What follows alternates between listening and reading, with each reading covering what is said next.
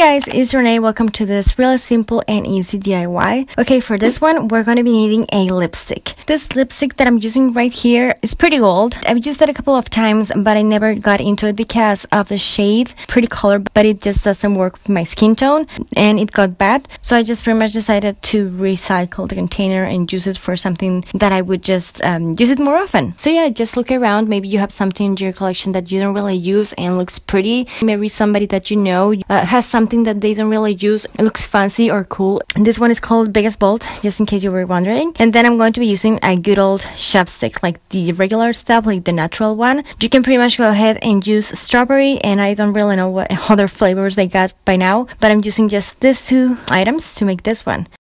The first thing that I'm going to be doing is placing both the chapstick and my lipstick on the fridge for about a couple of hours, just to make them chill a bit and they go a bit hard, because for this next step is going to be easier. What I'm going to be doing is I'm going to open both. First the lipstick, and I'm just going to pretty much remove the lipstick part by just pulling it. I'm going to be using a napkin for this because I don't want to make a mess on my hands. But yeah, it should come right off. I was surprised on how easy this was. And then I'm going to use a Q-tip to just clean the bottle from the inside. You don't have to do this, but I just wanted to go for it. And for the chapstick, it's going to be pretty much the same. It's going to be like super easy to just remove. Going to be doing the same thing, like pulling it.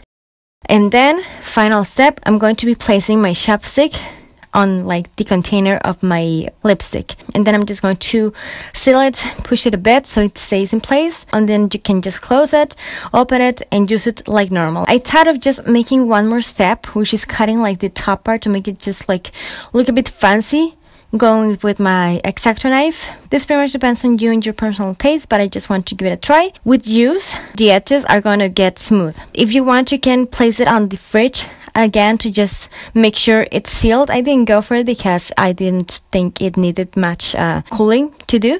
But yeah, I'm just showing you that nothing happens and you can use it like normal. And yeah, that's pretty much it. You have a new and fancy-ish looking chapstick.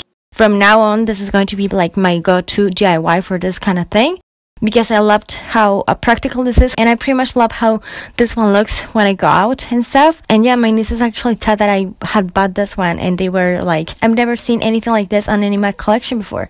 And I was like, that's because I made it. And the fact that it's like super affordable to make, when I ran out of this one, I just have to buy another chapstick, place a new one where the old one was, and I'm good to go. I hope you like it. If you did, don't forget to give me a thumbs up, helps out. Don't forget to subscribe to my channel for more stuff. I have a DIY playlist on my channel if you want to check it out, and share it so more people can watch it. Thank you so much for watching.